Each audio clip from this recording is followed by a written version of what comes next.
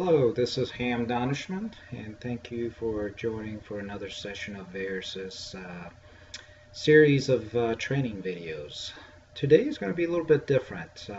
We're going to be talking about Google Maps and how to take advantage of Google Maps and to be able to help us with Verasys and when you are connected through the internet and how to use Google Maps to gather information and be able to utilize it as a free software that's out there and to be able to really take advantage of it and how to make it easier for yourself when you have multiple different Verasys sites connected in your region or in your city. So what I like to do is really just do the best I can and go through this with you. And there may be some areas that could be a little bit unclear, but if there's feedback on the videos or verasyscontrols.com, then we can maybe make this a little bit more clear later on down the road. But I think after you go through this video, you will get a better understanding and feel of what we're trying to do here and why this is good. One thing about the Google Map is it's obviously I'm using this on a PC platform right now, and I'm showing this video through the PC platform. But this is basically a Google Map can be done on a mobile device, and so you can bring it up after you go through and make all the settings that you need. So one of the first things you have to have is a Google account. So you have to go through Google, set up a Google account, which gives you a Gmail email address, and then you get a password, and you have to log in as a Google account. So I have done that. I'm not using my own personal one right now. I have a generic one that I've created, and so I'm going to kind of just basically show you how to do that. So after you create your account, you log in, basically go into Maps. You could pull up Google and then type in Maps, and this is the screen you'll get. Now, with this screen, you have this little, what I call a hamburger bar, but basically your bars here, which is your configuration. And you want to pull up this menu here. Lots of different choices here, but what you want to go into what's called Your Places. In this places, you have multiple things here, but you have what's called Maps. You want to go into your Maps, and what we want to do here now is basically pull up all your maps, and then what we want to do here, we want to create a new map. And let's basically show this as when I create a new map, I want to kind of label it and call it, let's say, we'll label it as let's see, we don't need to import anything at this point, but I could label it as and we'll just call it Louisville, Kentucky Verasys sites. Just giving it a name. So there is a feature called import. I'm not going to go through that right now. I'm just going to manually enter some of these areas here. So for example, I want to go ahead and pull up an address, and in the case of what I'm trying to do here, I have an address in mind. It's called Masterson's Catering. I'm going to pull that up, and I'm going to go ahead and hit search. Now what it's going to do here is going to obviously figure out, okay, hey, here's what you're looking for. Do I want to add this to the map? I want to say yes. Go ahead and add it to the map. So it automatically created a little icon blue. It added to the map. I could change the color here if I want, the style of it. I could edit it. I could add an image to it if I want. I could put directions, or I could delete it if I want. So let's say I want to keep it.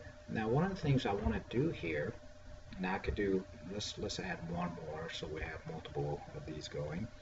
The other one I want to add is called Homestead, Kentucky. And this is also in Louisville, Kentucky. It's a different Verasys site we have. And I believe that was the right one. Let me another one here. I'm going to go Homestead, Louisville, Kentucky. Make sure that's correct. Yeah, that was not correct. That's correct now. So now I want to add this one into the, there we go, add to the map, and that also gets added as well. So I have two sites that I've created. They're on the map right now, and if I zoom out of the map, those bubbles will be there right next to each other. One here and one here. So the next thing I want to do, I want to hit this layer option, and I'm going to open the data table. So now you get this table here, and you have two names, Masterson's Group, and you have two fields here. Now I could go in and add, insert a column, let's say before, and I'm going to call it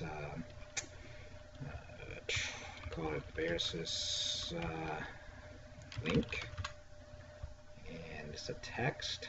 I'm going to go ahead and add that. And as you can see, it added the label there. I'll leave the description there because I think it'd be a good field to say what is it, what is that particular link, or what is the job site. I'm going to go ahead and add another link, and you could add as many within this table. You could add as many columns you want. So I'm going to add another column, and I'm going to do it after. And I'm going to call this one, let's say. I'll call this one, I think it would be important for the particular job, maybe a contact information. Put that in there. I'm going to hit add. And then I'm going to go ahead and add one more, and I think you see the point here is what you need to do. You could basically customize this to anything you want. So the other thing I'm going to put in here, I'm going to say technical documentation, which I think it would be pretty useful to have, especially if you're out on the job site, you want to pull it up on your phone and you need to look something up pretty quickly. This could be wiring diagrams, this could be anything. So now, in this case here, I'm going to go ahead and add the link. Now, obviously, you got to know some information. You know, you probably already had a link that you already set up with Verasys, and you know the IP address, it's already working. So those are the things you got to know how to set this up. So I already have this.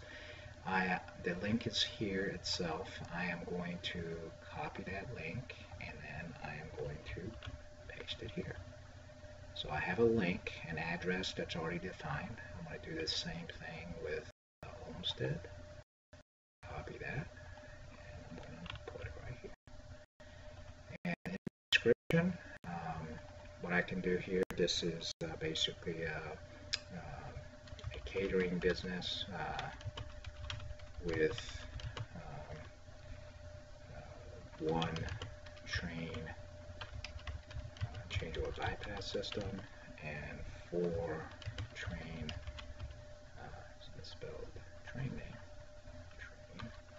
Hopefully there's no train people watching this because I misspelled their company's name. That's not good. Train. And then train single zone rooftops, and we're also have 2 walk-in coolers, 2 walk-in freezers, I guess, that we're monitoring as well. So that's just the information you want to put in there. Contact information, I mean, for right now, I'll just put my own name in here. And then technical information, this is where you want to really say, okay, what do I want to put in here? Do I put a link? Do I put some sort of a, and then there's links you could put in here, and for right now, I'm just going to take our quick link that we have, I want to insert it into that space here, and I'll show you why I did that. I'm going to go ahead and put that there, and copy it again. Here, and say ham again, and I guess you get the point here. This one, the Homestead itself, I think it's total of 7 train single zone rooftops, and 3 York single zone RTs. Alright, so every time you punch something in this table, it's automatically saved.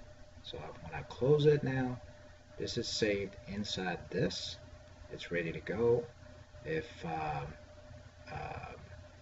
hit preview, and this is important as well, because if you hit preview now, this brings you the preview view of the map, and this is the link that you really want to have on your phone. So right now I have 2 bubbles. I could either click here or here. When I click here, it should automatically open up my link, and if I told it to put in a picture up here, it will do that. And right now I made it very simple. I have my link, my IP address, here's my description of the job, here's my contact information. Obviously you can put phone number and everything. Here's my link to the information of where it is. Here's the address of the job site. So here's what I was talking about, the other links. So if I click on my technical information, what it should do, it'll open up another page, and you could put direct link to the actual document itself. And I have done that on my own website, and I'll show you in a second. For this case, I just directly went to the Quicklist, and if I just within this search, I type in Verasys, and that will, and this is out on the internet, it's open link to everybody. And so if I want to get the information catalog page, or if I want to see a start guide of the zone coordinator, I could click on that, and that will pull up, and you could do this again on your mobile device, and that'll pull up the information on the zone coordinator itself. So if I go back to my preview page, if I click on the link now that's going to open up a new page, and it will do that on your phone or your mobile device, and it's directing me to the site. And this is a first time page, and it's going to go through some security changes, and there's my Verasys login. Now I'll log into the system, and then you can do this again on your phone, and that will pull up my Verasys site. So the Google map itself, it's helping me to gather all my information, and as you can see now, I'm on directly on the site itself, and then I could go through the settings and everything I need to do to monitor the system. And that's all being gathered within the preview page that we set up here. So if I had a bunch of bubbles all around the city, everything could be associated right here, and it could be maneuvered through the Google map. So quickly, I was going to show you the pages that I have. I'm logged into my screen here now, and there's all my bubbles all over the United States, and we have a few in Europe as well.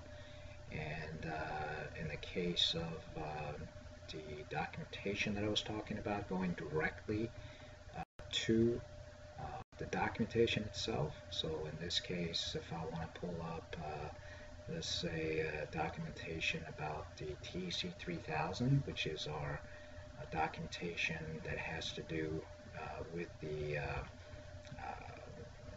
terminal equipment controller for a third-party rooftop, and there's the information right there. And there's multiple links within this that you could bring in installation diagrams and the different things about the BACnet protocols and what it does. And so all the information can be available to you in the palm of your hand when you set up the maps. It's not a true dashboard by any means, but it's a free piece of software out there that you can really take advantage of and then be able to gather all the information all within one location. I hope this helps, and if we get more feedback on this video that we need to go into more detail, there's a lot of resources out there that you can pull up on Google for how to do custom maps, but it's pretty straightforward, and hopefully this helps. And if there's more feedback on our site that do additional videos on this particular subject, we can do that. This concludes my video for today, and thank you for joining.